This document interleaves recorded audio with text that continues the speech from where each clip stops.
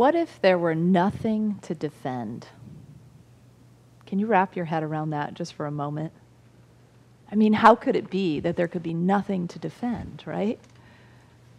Can we imagine that for a moment? Could it be that we could actually give up the defenses of our families, our communities, our country, our environment, our rights, all that stuff, our egos? I know it doesn't seem really like a vision that could be realized, but if for a moment we could just be with that, to feel into that, what would that feel like if we had nothing to defend? If we had nothing to defend, I feel a sense of freedom. I feel a sense of a loss of angst and stress and worry, all those things we talked about that are going to be addressed in the workshop this afternoon. Like just letting those things be, to rest them down by our sides and to be open and free. I know it seems like it might not be reachable, but in Unity we're dreamers, right? And so if we can just hold that vision for a moment, if we can just imagine for a moment what it would be like to live without defense. I think it might look like a really relaxed environment, a fun environment, an engaged environment, a place where we weren't afraid, right, to fully be ourselves, to fully engage, because there would not be that fear of other or that fear of conditions if we were in that kind of, fears may come up, but we wouldn't have to pick up the shields and close the doors of our hearts in that kind of defensive position. If we could live into that, lean into that, imagine what we could create together. And in Unity, all of our, and New Thought in general, everything that we talk about like that, when we cast a big vision for the world, it starts with us, right? We sing it every week. The peace begins with me. The peace that we envision for the world, it begins with me. It begins with my inner work, with my sometimes hard work. And so what if then the question becomes, what if I drop my defenses? Right? Easier said than done, because right now maybe you're feeling really relaxed and you're just listening to a talk and you're tuning in with your community, and so there doesn't feel like anything to defend. But if you imagine yourself in a heated argument, then suddenly there's something a little bit tense there to imagine just keeping your defenses dropped, right? But if we can hold to that, then what would be the met need that we would have? If we were living in a place where we didn't defend all the time, that met need would be safety, right? We would feel a sense of safety. Now, I've met people in my life, and I bet you have too, and you might be one of these, that really doesn't ever feel safe. You walk through life with that core belief that I am not safe. And we all have our own core wounds or core beliefs. There are some other common ones, or things about worthiness or inadequacies. But, that idea that there are so many of us walking around feeling unsafe all the time. No wonder we have all this conflict and dis-ease and discomfort and otherness. Because that's a lot to keep protecting, right? And to move about the world in that constant state of defending. But I believe that if we hold this kind of vision and we work together and we support each other and we do our inner work, we can actually achieve more of that kind of world. We can achieve that place where we don't need these defenses. There would be nothing to defend, right? One of the great teachers of a way of being in this sort of defenseless, open-stanced kind of shared experience are the teachings of nonviolence. Now, Jesus and other spiritual masters, of course, taught nonviolence, but the relatively contemporary figure that we think of when we think of nonviolence is Mahatma Gandhi. Because Mahatma Gandhi made a work of his life around nonviolence and and had great success with it in South Africa and India, his native country. And he applied that mostly in getting Indians rallied behind winning their independence from British rule. But even within India, he applied and helped people see the power of nonviolence. But what's really important, I think, for us to get, because in today's world we are so polarized and so politicized that anything that sounds like human rights suddenly sounds like it's got to fit into a left or right. And I think it's heartbreaking, actually, because the spiritual roots of this work is what could bring us together to make really good change. So ahimsa, or nonviolence in Gandhi's language, is got a spiritual root underneath it called satyagraha. And satyagraha is Sanskrit. Satya means the truth, and graha means to hold on to or to grasp. And so if you put them together, then satyagraha is holding on to the truth. And he also called it sometimes soul force or love force. John Lewis, who was laid to rest this week, a congressman who gave much of his life to civil rights, spoke about the spiritual roots of the civil rights movement in our own country. Of course, Martin Luther King learned from Gandhi and applied some of these ideas of nonviolence that came originally from these spiritual masters such as Jesus. And this is what John Lewis had to say. He said the civil rights movement grew out of a sense of faith in God and faith in our fellow human beings. He said during those early years, in the early days, we didn't study the Constitution and the Supreme Court decision of 1954. We studied the great religions of the world, he said.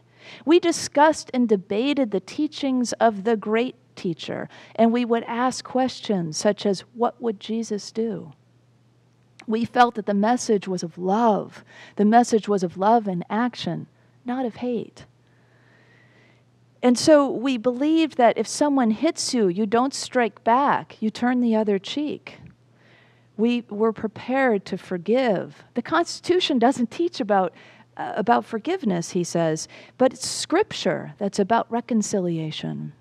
So the movement, he says, it was based on Scripture. It was based on the teachings of Jesus. It was based on Gandhi and others. We saw ourselves doing the work of the Almighty. Segregation and racial discrimination were not in keeping with our faith. And so we had to do something. Our involvement was an extension of our faith.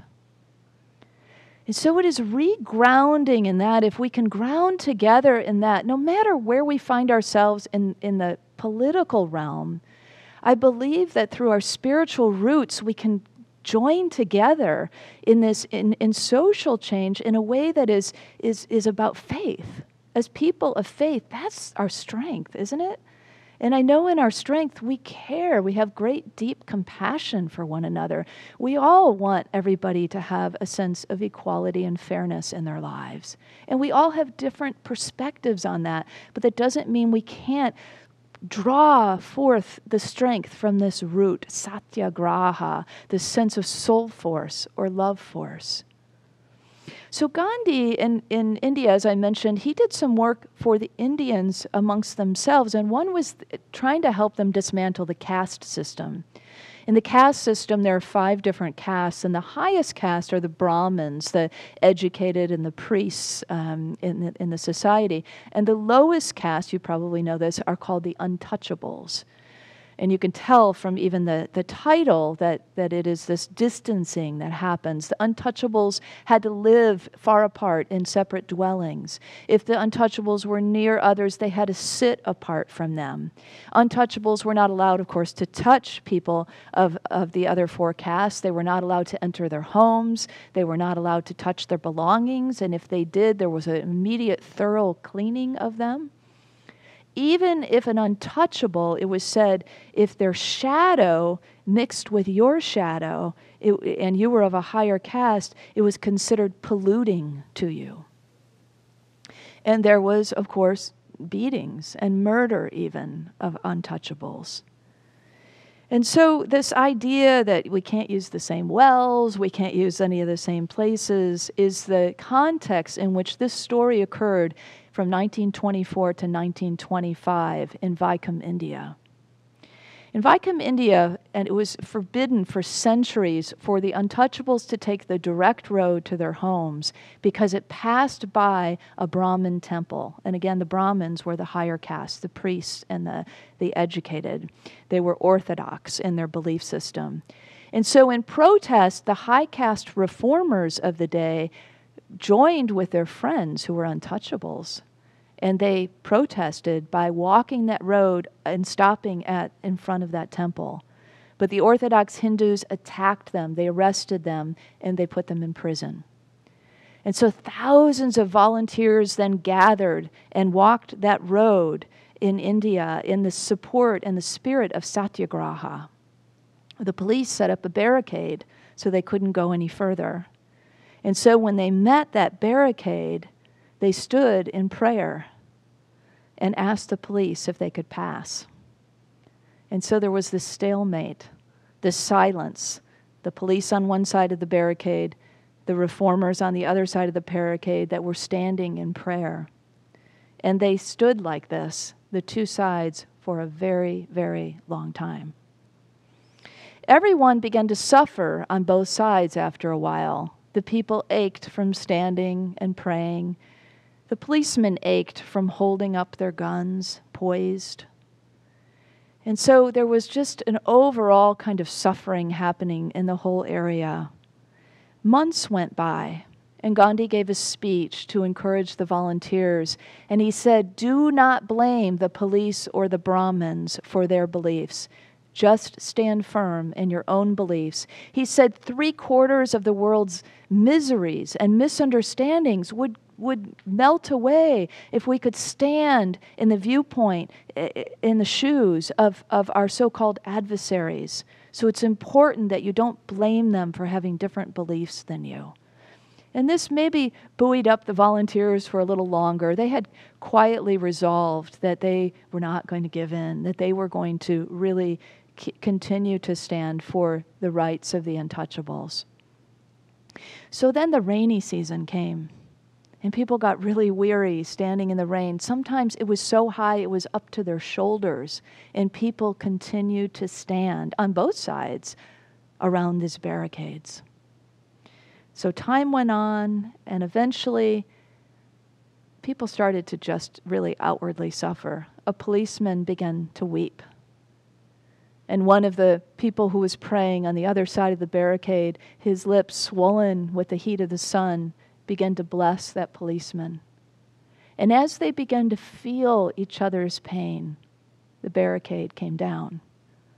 One at a time, the policeman moved these sections of the barricade. But at that point, the volunteers had decided that they weren't going to just give in there, that they wanted to stand until the rights of the untouchables were understood and that there was a sense of equality. And so they continued their prayers. After 16 months, the Brahmins finally emerged from the temple. 16 months. And they said, "We can't resist your prayers anymore. We receive the untouchables." Sometimes that's what it takes. Resolve, but resolve to remain defenseless and open and grounded in our faith, in the power of our faith. So as we take that story in on a personal level, we can ask ourselves, what barricades of defense am I maintaining? Where am I holding up a barricade of defense between myself and anyone or anything? And could I, through prayer, melt my own heart? I've been in conversations with my sister Kay, who I've brought up a few times, and we have really different views on a lot of things that are going on in the world. And, we have now we have different spiritual approaches. She introduced me to Unity, but she's gone a much more conservative Christian route. And so when these conversations come up, sometimes it's really hard to stay in that defenseless place, It's hard not to start to get to a place where we kind of are tossing things back and forth that we've heard in the news. It's not helpful. And it sort of dissolves the conversation, and then we agree not to talk about it right now. And yesterday we were texting a little bit and agreed that next time we'll have an in-person conversation. But I really want to show up in that way that is defenseless and open and really understand, completely understand. And so if we can come to those, just because we have different views doesn't mean we can't really listen from the heart, right? And really begin to understand one another. For a lot of us, when it's people who are close in our lives, we have a more vested interest in that, right? So I want to encourage you, if you have people in your life that are close to you especially, to really, open up to the possibility of that barricade that you might be holding between you. And see if piece by piece you might remove it as you begin to feel the compassion on both sides, as you begin to understand that there aren't two sides, that we're walking together home, we're walking each other home, as that saying goes, and that we need these diverse points of view. That this is all a part of it. But we won't know unless we are willing to open up and to really listen. And so that's the direction I think we really need to go. There's a larger scope of violence that I'm already speaking to. A lot of times when we talk about violence, we think of physical violence in the world, right? And so we can kind of dismiss ourselves from that and say, well, I would never do that kind of physical violence. So I don't have issues around being violent or not, and don't need to be nonviolent. But of course, violence is so much more than that. We can be violent when we lash out at somebody. We can be violent when we shut down. We can be violent when we're even sarcastic. We can be violent in our words and our actions that are intended to hurt and protect, right? Protect ourselves and hurt someone else perhaps. And so all of that is something that we can continue to work with. That's why Marshall Rosenberg, who started nonviolent communication, that's why he calls it nonviolent communication, a process of identifying our underlying feelings and needs and the other's feelings and needs so that empathy can reign in the conversation and connection can happen and these greater understandings can happen. As Gandhi said, 3/4 of the world, if we could shift, what a blessing that would be.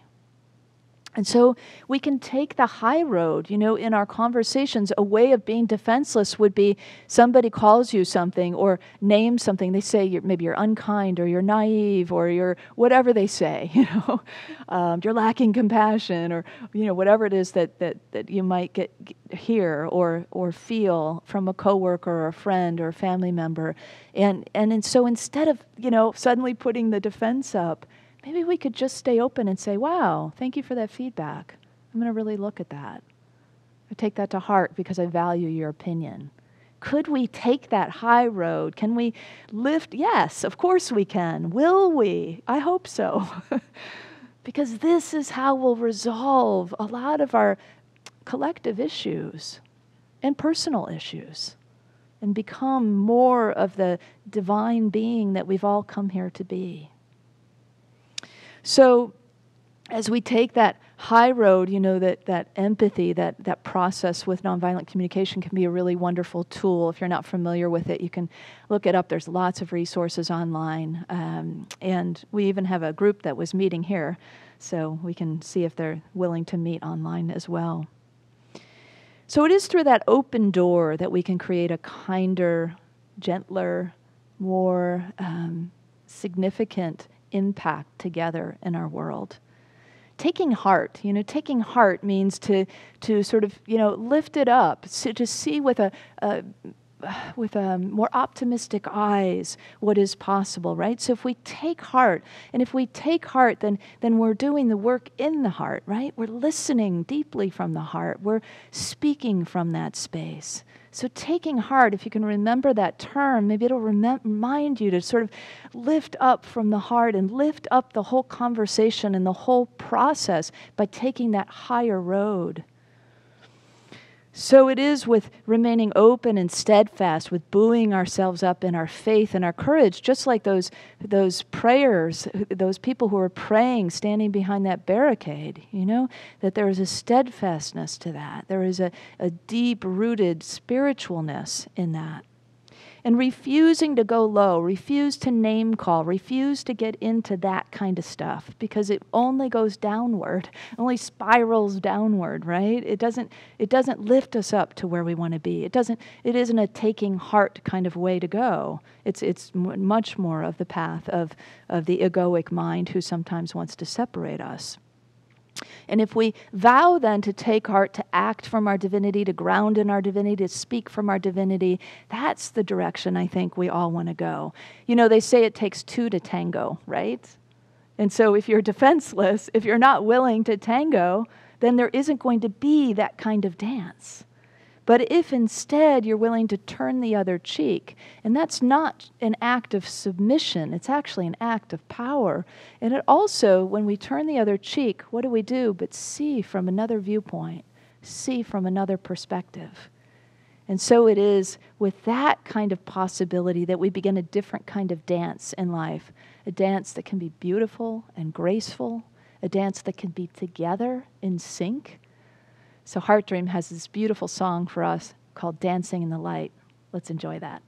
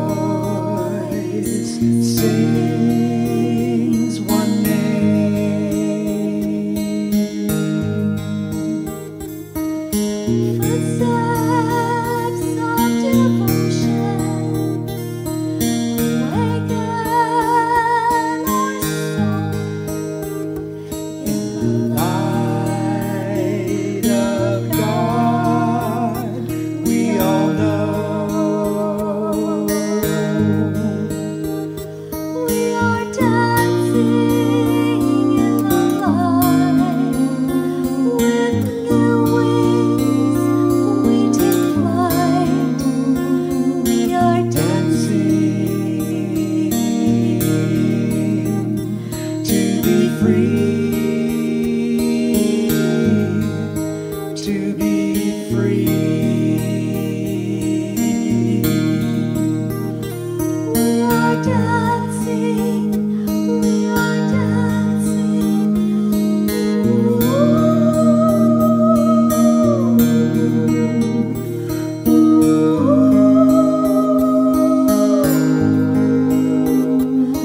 are dancing, we are dancing in the light above. We all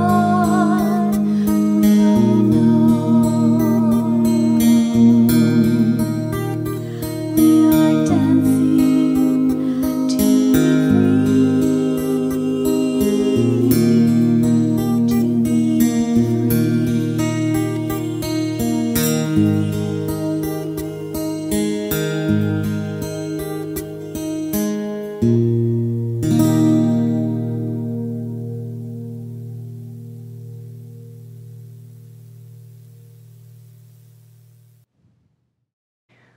Oh, that was a beautiful song. Thanks to Mirabai and Steve, and also to Shari Dyer, who did the visuals for that, kind of let us dance through the forest. Also want to give thanks to Peter Weiler, who did those beautiful visuals for our meditation time. So how do we dance? How do we dance in this light of freedom that we were just invited into?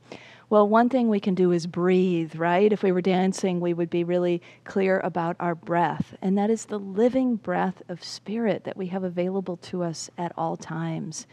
And so just to breathe gives us a little bit of a pause when we are in the midst of conversation, perhaps, or practicing this idea of being defenseless. You know, the old conventional wisdom, count to 10, that works really, really well. If you're feeling angry, I think even breathe 10 times, right? And what that does for us, literally, physiologically, it does something really important. It moves us from the reptilian brain, where we tend to lash out or say something that we will later regret, to the prefrontal cortex. And in the prefrontal cortex, we have more of the wisdom and the reasoning available to us. We're not in 100% emotional reaction, and we're in a more responsive place. So if we can just do those two things, just remember to breathe, maybe even 10 times before we respond, and get comfortable with a little more silence in our conversations. That can go a really long way. Can summon our faith, right, to stand our spiritual ground, but in an open stance, not a shield up kind of stance, but just an open stance, a willing stance, a knowing that God's got this, and that we, grounded in that truth and that faith and that spirit, also have whatever it is that we need in order to build bridges, unite, work together instead of apart. So we can, as we said before, take heart, listen. And we can also, as with anything, we can get better at this. If we practice our skills at home, we'll be better out in the world. And if we practice our skills out in the world, we'll get better at home. So wherever it's most comfortable for you to begin to engage in some of this defenseless kind of interaction, do it there and get good at it. And then maybe begin to bring it out into the world in places that might be a little bit more challenging for you to have these kinds of interactions. So all of us today, of course, are together in this COVID thing, right? In COVID-19. We are all sort of united in this experience, for better or for worse. And we can really learn from each other. So there's a story about Judith Hunt. She's a New Yorker, 80 years old. And she went to the hospital on January 31st. She went to the hospital after falling and breaking her femur and her hip. But while she was in the hospital, she also dealt with an aneurysm, sepsis, abdominal surgery, heart surgery. In March, 3 months into her stay in the hospital, she contracted COVID to top it off, and she was on a respirator for a while. And this woman, with this indomitable spirit, applied a sense of humor to her process applied a sense of gratitude. She said just she was so grateful for the doctors and the nurses and the aides and the people who cleaned her room. She said it gave her hope for humanity. And her humor was like, she said, when all this was going on, she said at every turn there was something else and something else. And she said, I just said, when is the rain of frogs coming? When will I get leprosy? She just had to use that kind of humor to help her just, keep herself open and receptive. She said she accepted the fact that she was likely to die. But guess what? 6 months later, she walked out of the hospital. And so now she's looking at moving in with some roommates and kind of just restarting her life. The doctors said that if I could replicate what Judith Hunt has, that attitude, he said it was her spirit, her attitude that really pulled her through. And he said, if I could replicate that with all my patients, I would do it in a heartbeat. So it's people like that who show us the way, common everyday people who show us how to not fight back and resist and, defend. And, often that's what we use when we hear about disease. We're going to fight it, right? But what if instead we just sort of opened up to the dance that is available to us, to learn, to grow, to see, to move, to listen deeply to our bodies, to our minds, to our spirits? How much further might we get? How much more might we align like someone like Judith Hunt and even heal and walk free? So there are so many of these examples for us, and a lot of times they get buried in the news. You have to go hunting a little bit, so to speak. Her last name is Hunt, actually. You have to go hunting a little bit to find these, but these are the kinds of things that lift us up. And we're going to talk a little more next week about the kinds of things we take in. But if we lived in a defenseless world, what would that look like? What would that be like? What if we had no weapons, but only tools like Judith Hunt?